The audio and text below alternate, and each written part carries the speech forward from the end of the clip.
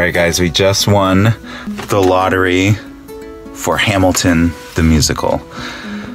Unbelievable, can't believe it. We have been entering the lottery every day since we moved to New York. So the lottery, for those of you who don't know, is a way for people to get tickets to the show that is sold out all the time. So they open this lottery for a certain amount of tickets per show, and if you get lucky enough to win it, you have to show up that day and go to the show. So I am here to pick up Cece from school early and let her know that we won the lottery. She knows we've been trying to win it for this whole time.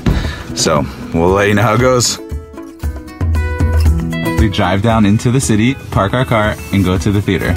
Okay, so that's why I got out early. Yeah, because it's gonna take a little long time. Let me see your shirt. Ta-da. This is so exciting! Say bye to the Jeffersons. We're on our adventure. Where are we going? Hamilton. Hamilton! Hamilton!